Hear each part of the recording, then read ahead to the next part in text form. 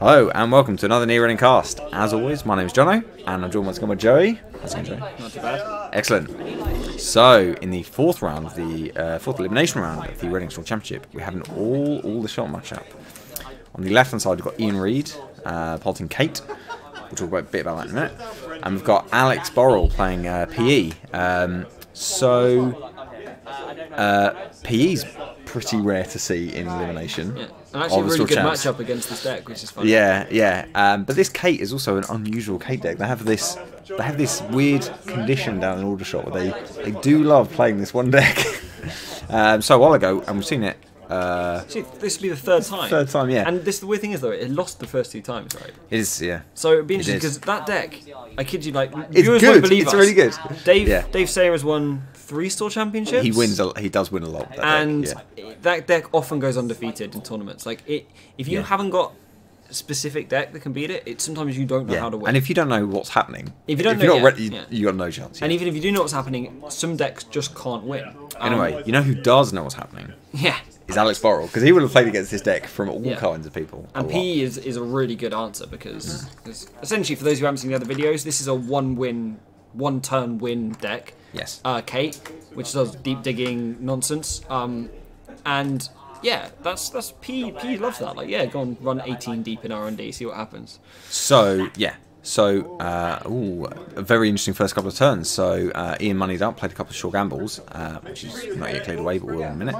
And Alex bluffed out Eclectic on the first turn. I bet he would have left. I bet he wouldn't have scored that. You just go, oh, he won't run it now. It's a trap. And then so he scored it. He put it out on the table. It didn't get run. He scored it out, and he hit the medium out of hand. So, right, let's do a quick stock take of this deck. So this deck is going to function. The plan is, correct me if I'm wrong, it's going to get down 3 hive drivers, probably using leprechauns, SMCs, that kind of thing. It's going to get loads of money. It's going to possibly 3, what they call the ones that click for an extra click. Some all-nighters as well. All-nighters, yeah. So 2 or 3 all-nighters. Yeah, you can get a lot of clicks. And then it's going to have a medium and a keyhole. Maybe an SMC away, or maybe actually on the table or in hand. It's going to have a DDoS. Yep. And it's going to have some number of false echoes and clone chips. Depending on how much ice there is on R&D. Depending on the amount of ice on R&D. Yeah. And then it will false echo, clone chip it all away using DDoS. Yeah. And then it will go to town with 13 clicks, keyholing, medium. Keyhole about 5 times. Yeah. Then medium run, and then oscillate keyhole, medium run to get shuffles. maximum access. So you see the entire deck. Having said that, maximum access isn't necessarily ideal against PE, but that's the basic plan. Anyway, given that it's in Shaper, given influence cost, and given the fact that Shaper is very good at tutoring, I expect there's only 1 medium in this deck. There is 1 medium, 1 keyhole. Probably 1 medium, 1 keyhole. Be it clone chips. You got clone chips, so he's now going to have to use a clone chip to get it back. I think Alex will know, like everyone has learned who has ever played Dave Sayer or Iain playing this deck, is that the trying to keep icing up R&D doesn't work. Like it just sometimes. Okay, yeah, okay. It doesn't really work. Like, I mean, they'll go before you get like the 9th piece down or whatever it is that they can't deal with. So he's done the right thing, which is you put 1 down and then you just force him. He can ignore the false echo thing, and you ignore the ice thing. So he can go quicker. You can go quicker. That does mean he can use all his clone chips to get that medium back. Use one of his clone chips to get that medium back. Yes, so he's going to have to use one. So in fact, he's already installed a clone chip and an all-nighter, and that glared out card is an SMC. So presumably we're going to see that SMC used for maybe a leprechaun, something like that. Leprechaun to install a hyperdrive, yeah. Meanwhile, Alex is going to install and double advance. So he showed his hand though, didn't he? Yes, he did. Sorry, that's a good point. So let's see. He had fetal AI. He had fetal.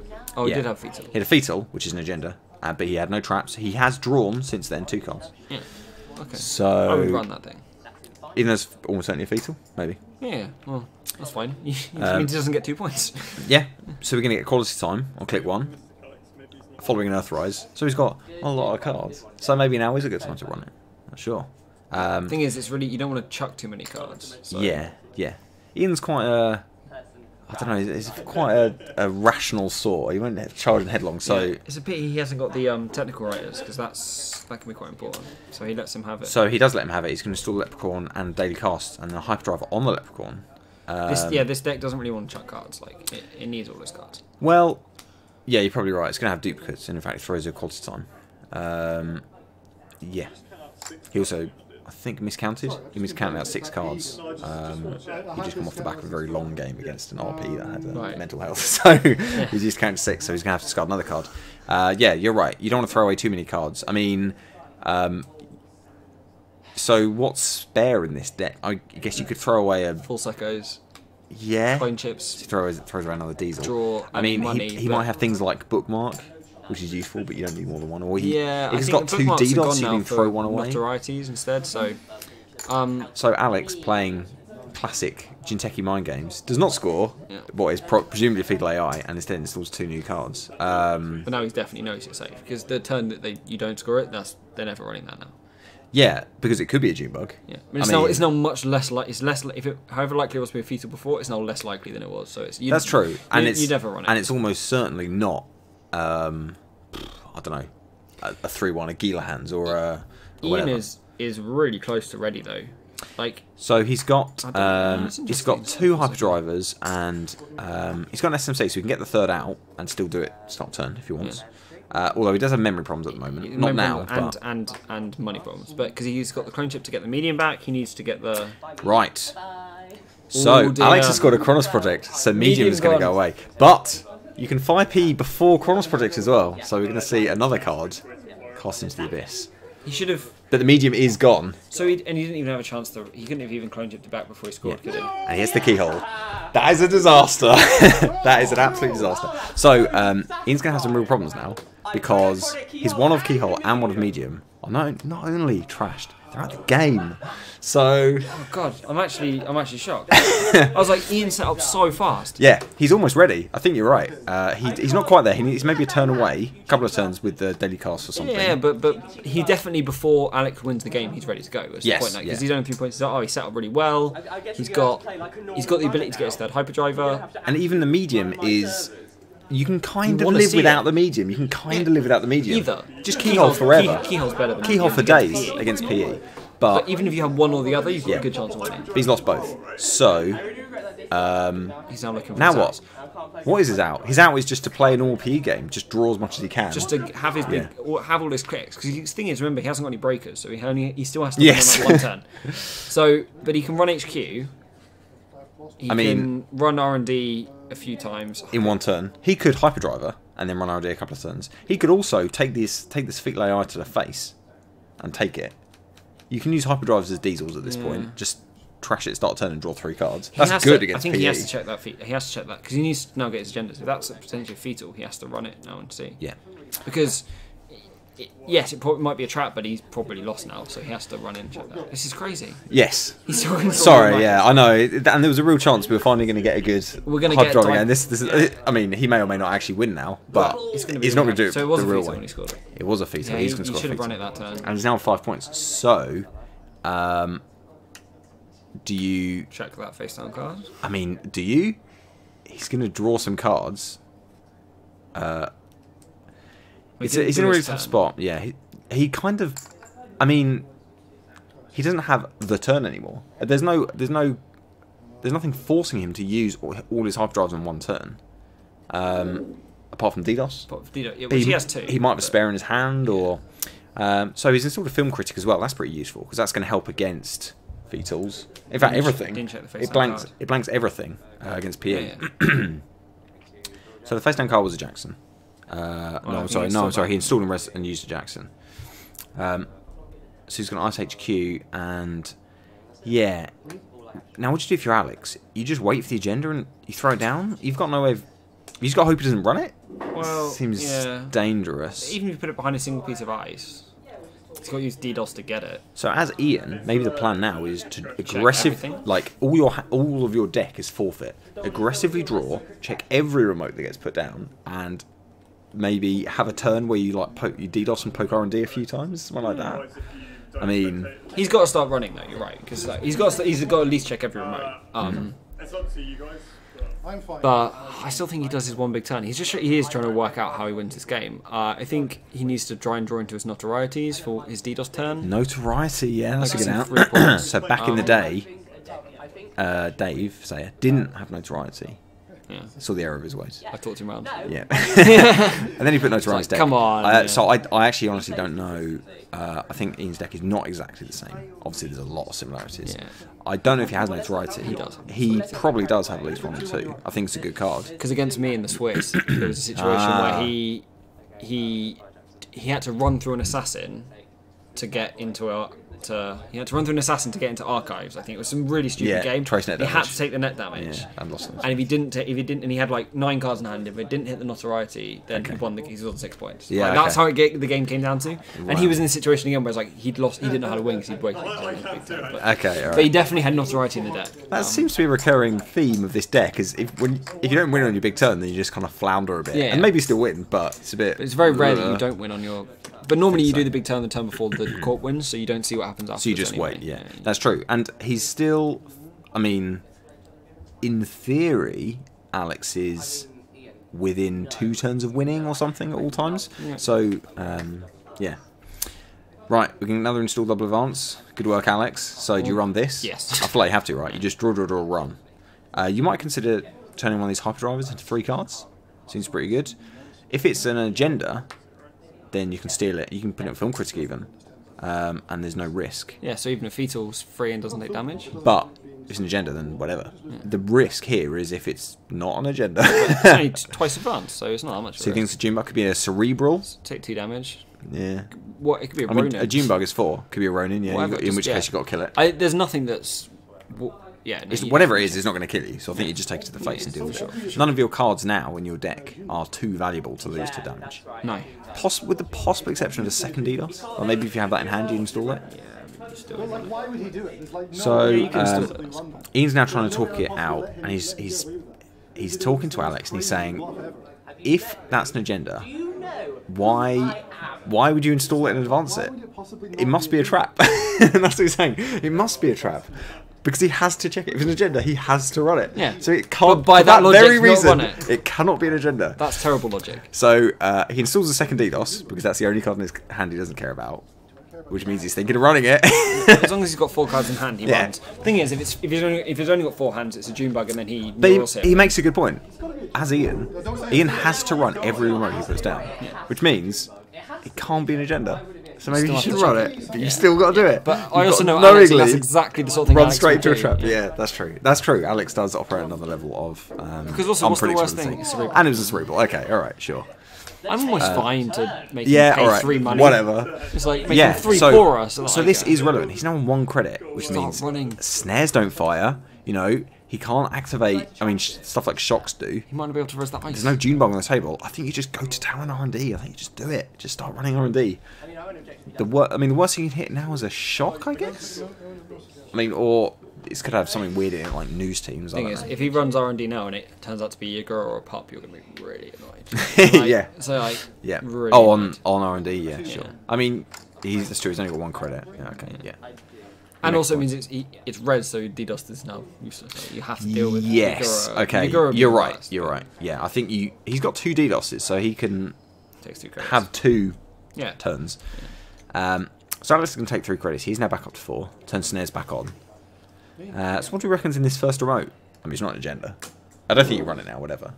It could be a psychic field, or it could be a snare. Anything. It could be a snare you just threw down early. Yeah.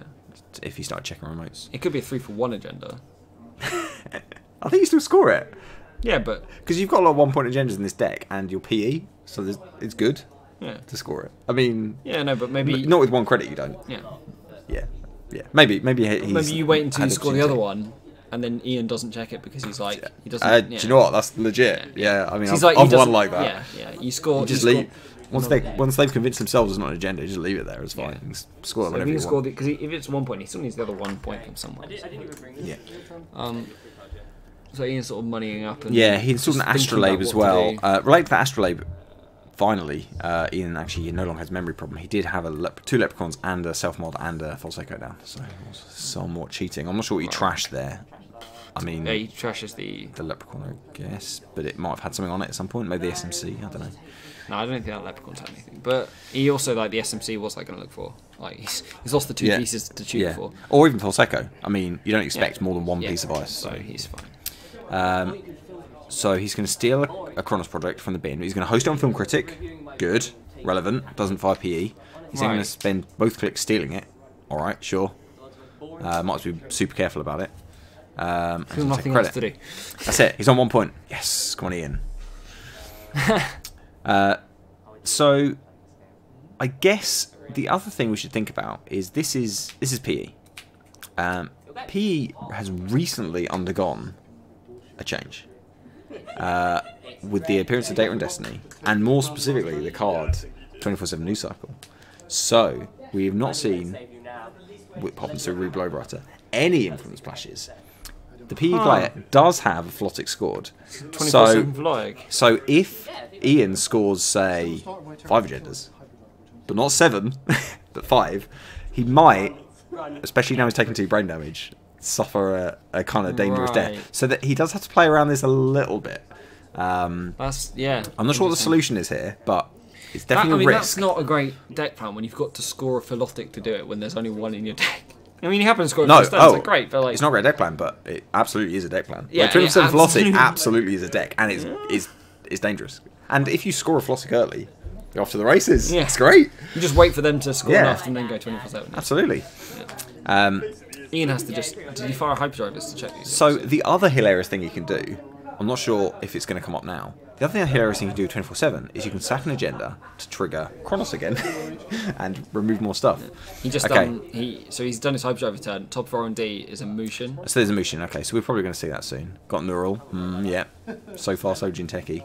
It's check the 3 remotes.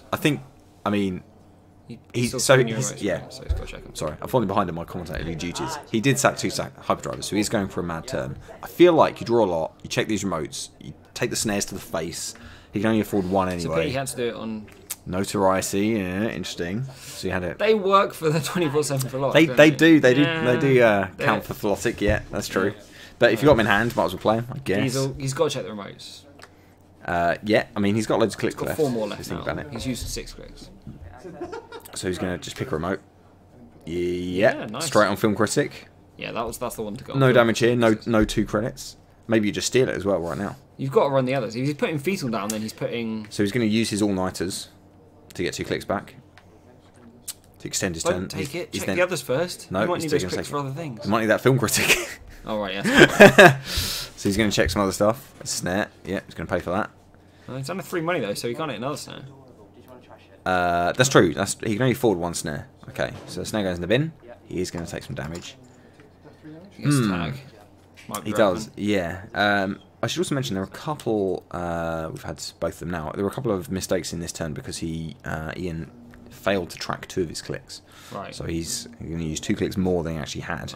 Right. I don't know, I mean maybe it's going to be a huge thing. I'd be tempted to take House of Knives, but do you steal it or do you... I guess you still host it and then take it, or just leave it on there.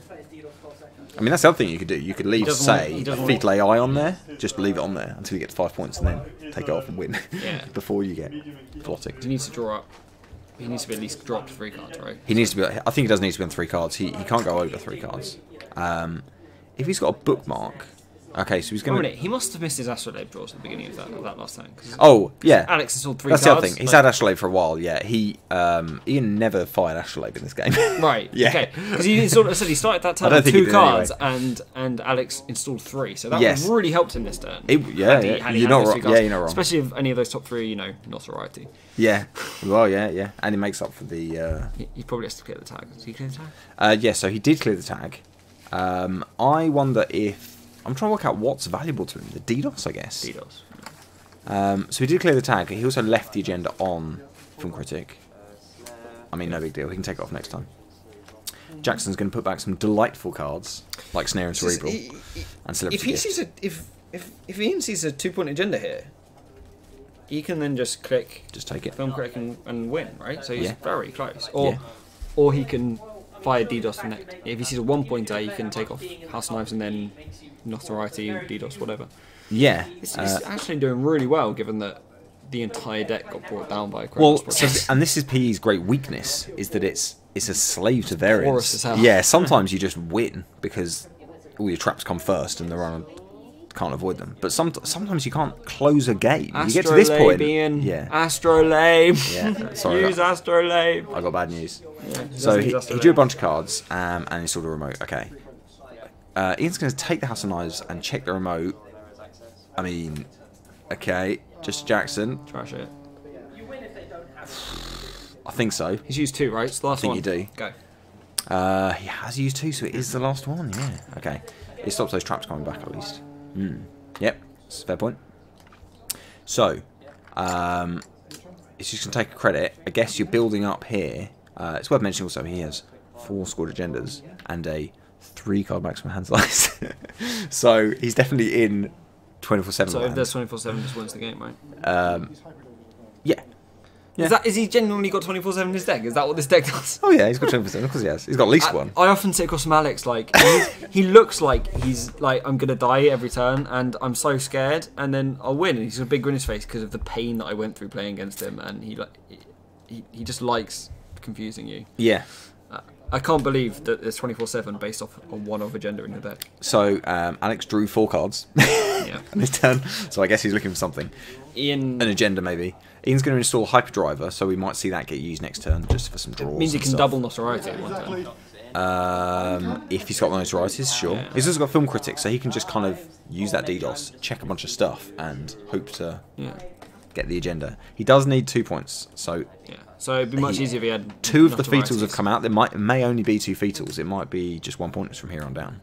Yeah, it's quite maybe possible. Future Perfects, that'd be really annoying. Future Perfect would be amazing for Ian, because he can put that on Film Critic and get on with his life. Thing is, he's drawing so much for this 24/7. There's got to be 2 points between his hand, the bin, and what he's just installed. Okay, so here's the weird thing. Draw with Astrolabe. He actually has a 24/7 in hand, and I cannot for the life of me work out why he hasn't played it. He's got it in hand. He's got it in hand. So he's had the win for ages. I honestly don't know why he hasn't played it. I don't know if he doesn't, if he thinks notoriety doesn't count, or if he's just not thought of it for some reason. I'm honestly really confused about this, because he has a 3-card maximum hand size, and unless 4 I'm points. mistaken, he has 4 agendas, which means if you trigger Philotic, he takes 4 net damage. Yeah. And dies. Yep. So I don't know. Maybe there's something I'm missing. I'm not sure what it is. Maybe our delightful commenters will tell me. You were the TO on the day, so yeah, I'm sure you could. Yeah, I'm sure. So he then he's waiting for double 24/7. Yeah, he top decked Philotic, 24/7, and played 2. So I guess he thought he needed 2, but He needed 1. he didn't. He needed 1 because he'd done 2 brain damage earlier. Maybe he forgot he'd done 2 Yeah, brain there we damage. go. He realised. Maybe he forgot he'd done 2 brain damage. I don't know, but at any rate. Yeah, I think Ian pointed that out to him right at the end there. Yeah, It's it's like, possible. Why, Yeah. What you don't need 2. Yeah, so at any rate, he drew the 24/7, he played it, and it was 24/7 Flossic to kill Kate. So, Alex, we have our first all-the-shot winner on camera. Yeah. Excellent. Yeah. That is to say, on this channel. Yeah. Not ever. Not ever. Not the first time an all-shot player's ever won. As you can see, there was 2 players in the quite high up in the they did. cut of the Big Store champ, so they probably won a few games getting there. So PE. Let's talk about PE very quickly, because we don't see a lot of PE. It's a really tough deck to play against, especially at the end of a long day. I'm surprised. Maybe surprised is the wrong word. That you don't see more PE, because once you're in the elimination rounds, now granted they've got to get there, it's really easy to make mistakes against PE. And so, but it relies on variance a lot. I mean, we saw how difficult it was for Alex to close out that game. Even though he landed 2 brain damage, he trashed all of Ian's key pieces. It's hard to finish the game, because I guess you still need to just keep putting down agendas and hope they don't run them, and keep putting down traps and hope they do run them. You know, so it's it's hard. The scoring out PE is very difficult, because it's sort of like, how do you score if you're trying to actively kill? Yeah. So you put Ronin down, for instance. That's pretty good. Yeah, I just think that plan's much better in IG. You know, because they can't trash it. Because like the IG deck doesn't score out. It doesn't install agendas ever. Yeah. So what you're trying to guess is he installed a Ronin or has he installed a Cerebral? Yeah. So it's like both of them are like, literally, I don't get any good if I guess right. Yeah. It's not like with the PE where you're like, if I guess right, I score some agenda points. Against IG, it's like I trust the Ronin and I don't die, or it's a Cerebral. I might die from running. Yeah. Or I might die later Yeah. from not running. Yeah. Yeah. That's the thing, You're right. and that's even if you can trash the Ronins because it's IG. So I like that plan more, and you could probably do that similar thing in P, where it's like you just Mushin stuff, but it's only ever Junebug or Ronin, and it's Yeah. like you still have to make that decision: do I run? Do I not run? Mushin does that as well. But Yeah. there's no benefit if you're right. So it's so the Running Store Championship was actually a little while ago. It was pre-Calagoda, in fact. Yeah. As of now, as of Democracy and Dogma, the Bioethics Committee, I want to say it's called, is a new Jinteki asset that came out, which does net damage every turn while it's I died to raised, that last night. while it's undefended. You did? Yeah. Okay. I wonder if that would have a place in this deck.